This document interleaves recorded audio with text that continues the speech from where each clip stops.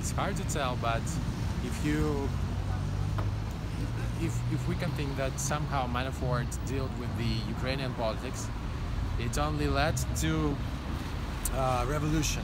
So both revolutions that occurred like in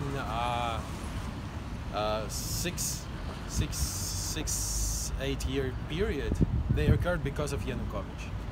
And if Manafort worked with Yanukovych, it means that his work wasn't good. Because if you do something that you are doing for your candidate in order for him to win and to be prosperous, so he failed to do this. Well, I wouldn't say that he failed because he achieved his goal. His candidate became president, right? So yeah, he did get popularity. But nevertheless, are you talking about Yanukovych? Or you're talking about Manafort? But nevertheless, his candidate won. But nevertheless, it was like 2% margin, first of all, and second, it led to the revolution.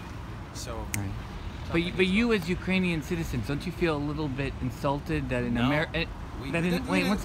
American political handler basically has interfered? We don't give a shit about it.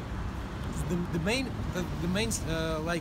main headache for us, I can say the royal pain in the ass for us, is the Russian right. But that he backed the horse that was like pro-Kremlin.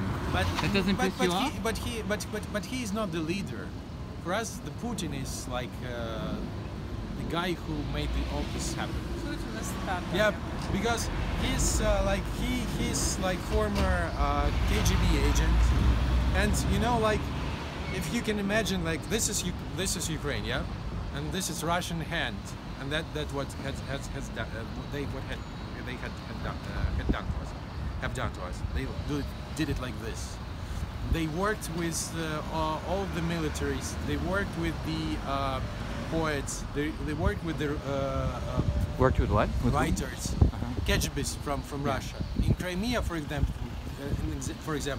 they will come to some officer and let's drink a tea. And during the tea, Ukraine is no good for Crimea. We should return them back to Russia. What do you think about it? And if the person doubted, they would persuade the person not to doubt it. And that's how it happened from where all this 96% support came from.